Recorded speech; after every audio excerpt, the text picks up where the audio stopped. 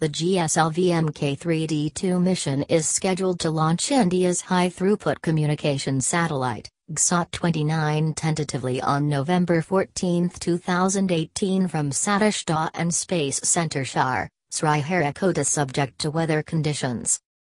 GSLV Mk3-D2 will inject the satellite into GTO with required inclination to the equator. The satellite will be placed in its final geostationary orbit, GEO, using the onboard propulsion system.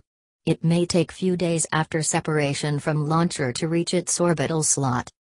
GSLV Mk3 is a three-stage heavy-lift launch vehicle developed by ISRO. The vehicle has two solid strap-ons as first stage, a liquid propellant core as second stage and a cryogenic as third stage. GSLV Mk3 is designed to carry 4-ton class of satellites into Geosynchronous Transfer Orbit, GTO, or about 10 tons to low Earth orbit, LEO, which is about twice the capability of GSLV Mk2. GSAT-29 is a communications satellite weighing 3,423 kilograms. The spacecraft will be located at 55° east longitude and designed for a mission life of 10 years. GSAT-29 carries Ku-band high-throughput communication transponders intended to meet the communication requirements of users including those in remote areas.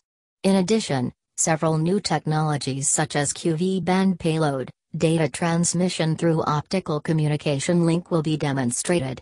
This will help in realizing future advanced satellites.